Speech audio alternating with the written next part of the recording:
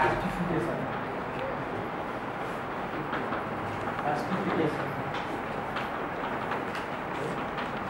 of salt bed.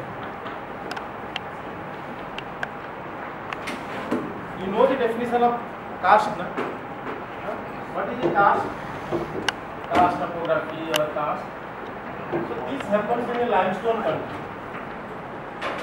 limestone or any urban country, where because of dissolution, the limestone dissolves,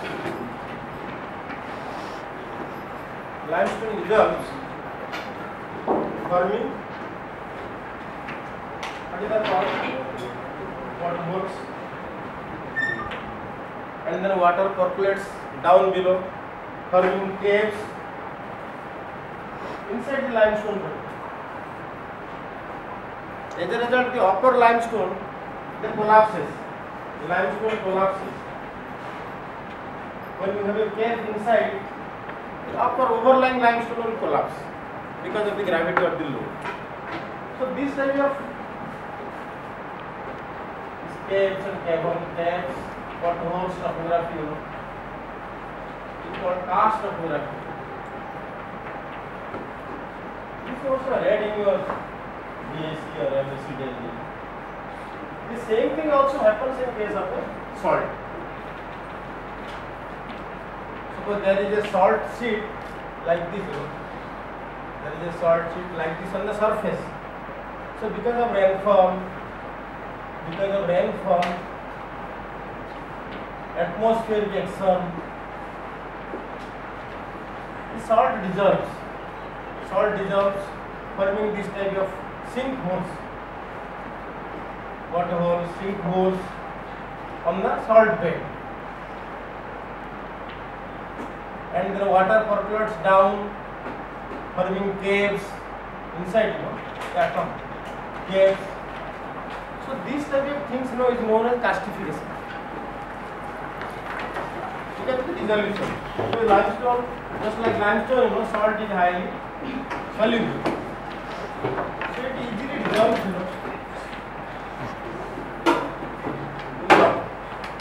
thereby forming this type of sinkholes and caves below. So when these type of things develop, then the collapse happens. Then salt bed collapses.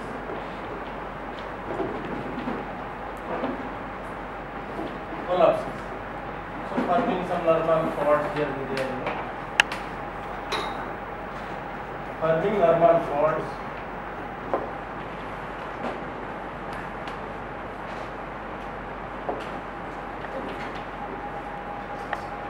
So you may not get a very flat topography.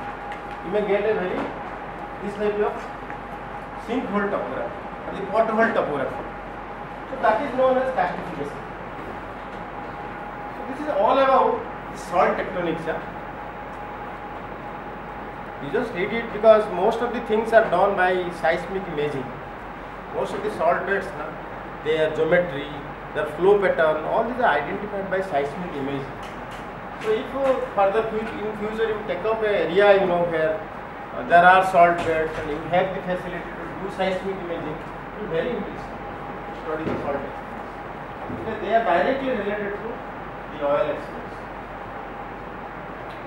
Now from here we will go to a new chapter today. It is okay, na? I can close it here. Karstification. Karstification is the phenomenon. Today, let's see what topic I should start. But before that, I will give you some initiation this way. You understand what is the meaning of thin skin tectonics?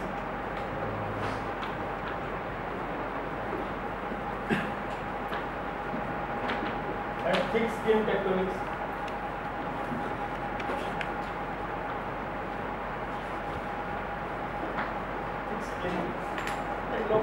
Thin skin tectonics, thick skin tectonics. The meaning have you understood or not? Tell me. That day I was telling. Now, just when this type of things comes, like think about Himalaya. Very easy to answer this question. You just think of Himalaya. You draw the picture of Himalaya. So this is your Himalaya. So Himalaya is produced by subduction. Some are like this. This is the subduction zone. If you remember this diagram, this thing is very easy to understand. So when the subduction zone is here, so these sediments, initially it was Tethys sediments, so these sediments have been dragged inside into the subduction zone.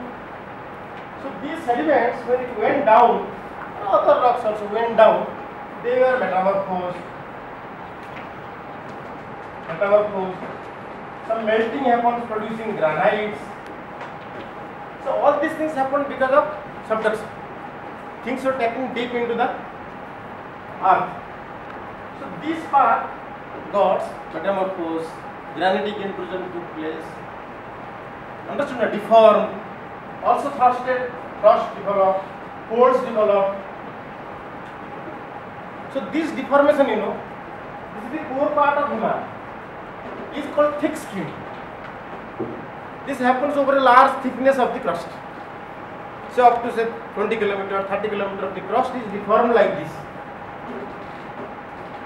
But when you come to the foothill, this is called foreland, foothill. So these sediments are being derived and deposited here. So how much will be thickness? Maximum 2-3 km. Siva leaks or now Indo-Gangetic alluvium, like this. So these are the foreland deposits or the foothill deposits. Now these deposits, there is a trough depression. Himalaya is rising now. Both sides you will get, not only India side. Both sides you will get this type of deposit. Now this deposit is called foreland deposit. Like this deposit, gradually when the compression is going on, they also get affected by this compression. So thrust develop like this. Now if you have a salt bed at the base, salt bed at the base. So all those structures, like these folds will develop, then again another fold will develop, another fold will develop. So these horizontal beds, will be deformed into forming these type of fold, bend folds, called propagation folds, detachment folds. All those folds will develop, in the foreland. So they will no longer remain as horizontal bed. They will be deformed. So this is called a fold thrust bed. Fold thrust bed. These folds are developed because of faulting, because of thrusting. Understood now? Now here, what is the thickness of this deformed rock or deformed unit? Very thin. It is gliding over a salt bed. Salt bed is the decolma.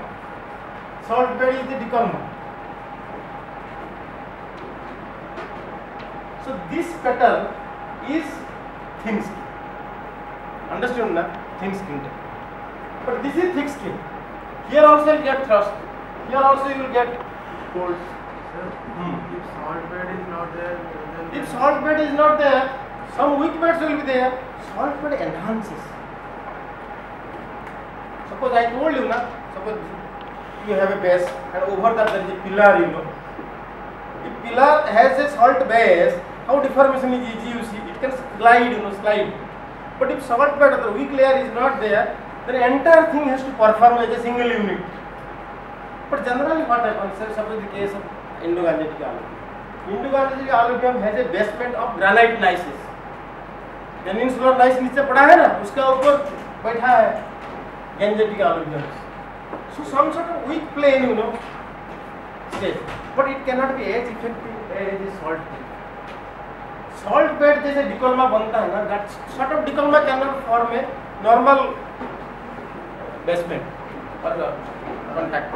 salt bed is not there, then can you tell it thin skin tectonic? Yes. Thin skin tectonic means the tectonic involving a small unit of the overlying a basement. इसमें there is no metamorphism because depth is not there. 3 kilometers there won't be metamorphism.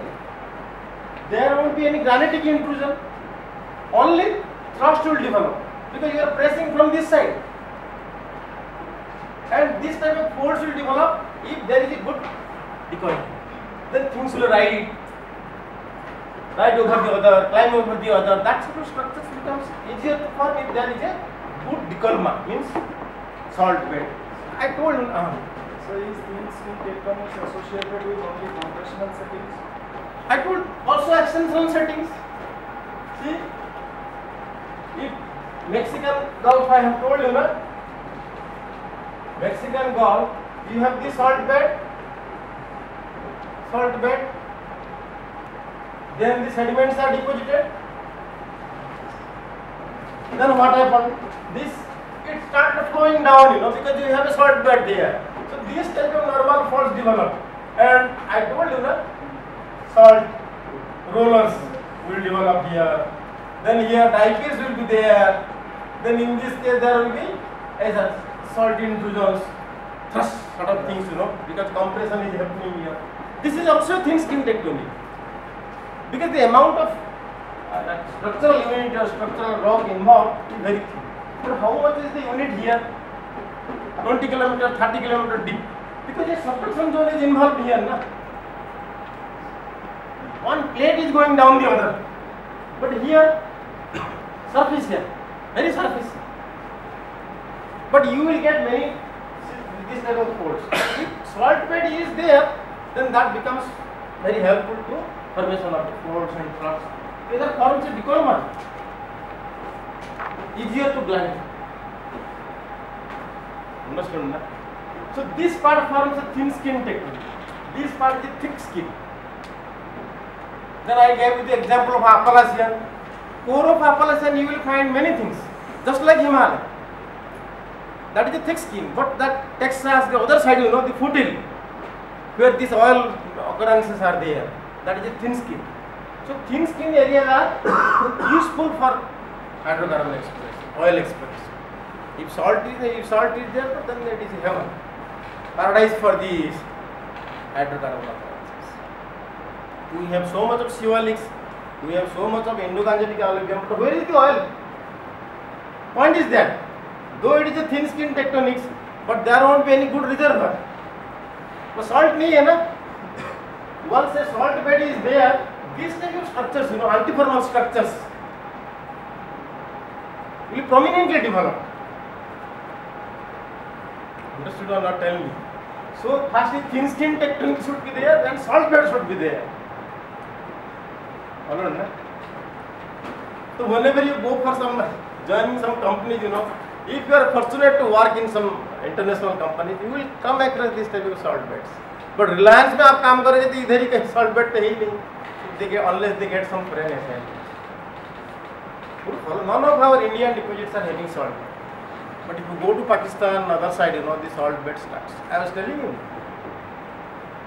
Now, the point is,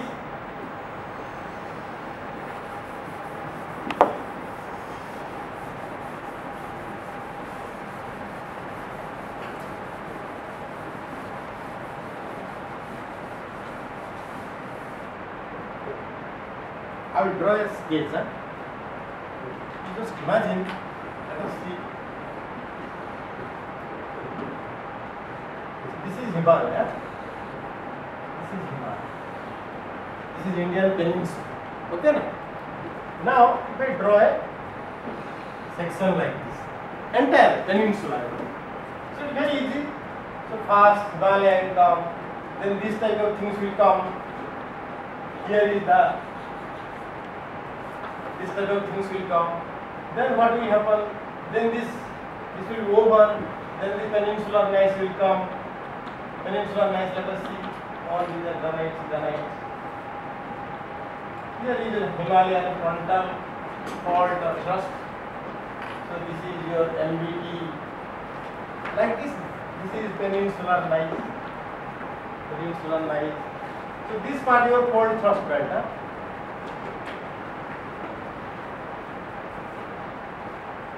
Fold thrust belt. Follow this point. The diagram you are able to follow. Now, what I am doing, I'm just putting a borehole here. Putting a borehole. I am putting a borehole here. These two boreholes. Understood, na? Now, what is my question? You know, if you go along this borehole, where, how the rock strength, you know, strength means hard rock or soft rock, you know. That is what I am asking.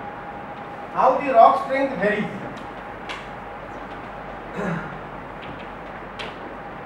If you go down, understood, na? Suppose I give a hammer to you. You go on breaking the rocks from here, down, down, down, you know. How the rock strength varies. Follow, na? Now,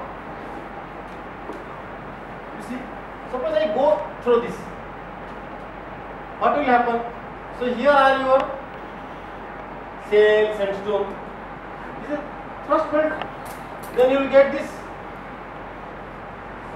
Salt will be here. So here it will be strong, not very strong, but these are plastic deposits, lithified plastic deposits. So it is strong, then it becomes weak now.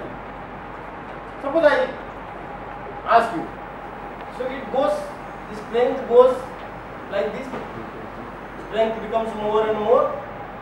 I am plotting strength, I am going down, so like this, so at 3 km, the rock strength becomes less. You see, this way rock strength increases. Rock strength means how to easily break it. Strength means that. If it is very strong, very difficult to break. If it is soft, very easy to break. So strength increased. So this is your salt bed. Strength becomes less. Then what happened? Then came this peninsular gneiss. Peninsular gneiss. Follow this point. Then when you go down, what will happen to this rock strength? Solid, suddenly you get a very hard rock. So rock strength will go again up.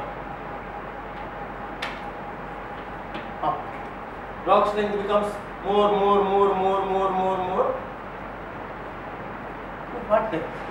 That is what I am asking. Similarly, if you go here, you go through this borehole, right from the beginning, you know, rock strength increases. To what depth the rock strength increases? Is this point or not? Now you are testing with a hammer, you know. So this rock strength gradually becomes more and more.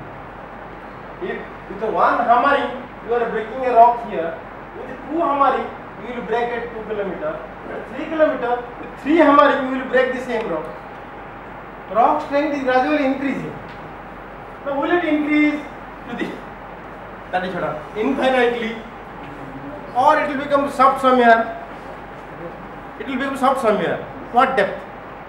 What depth it becomes soft? Or it increases continuously, you know, it is a continuous process. Understand that? So I'll give a clue for explaining. At 12 km. 12 km depth, rock becomes weak. It starts becoming weak. Just like this, you know, it becomes weak. I will explain all those things, but first remember, at 12 km depth, rock becomes weak. You don't require a hammer to break it. With the finger, you know, you can even press it. Follow this point. So this 12 km, here also same thing. 12 kilometre जाओगा तो यहाँ 15 kilometre हो जाएगा. तो पहले 3 kilometre तो आपका वो चला गया. Another 12 kilometre, 15 kilometre it becomes. Follow this point. Now, ये सब है. ये rock strength increase क्या 12 किलोमीटर हो गया. So rock strength will fall like this. You are understanding this graph, no? Strength means tendency to resist for a break. So it becomes less again. So this 12 km zone, the 12 km depth is known what? This is known as, this is brittle. Brittle, this is ductile.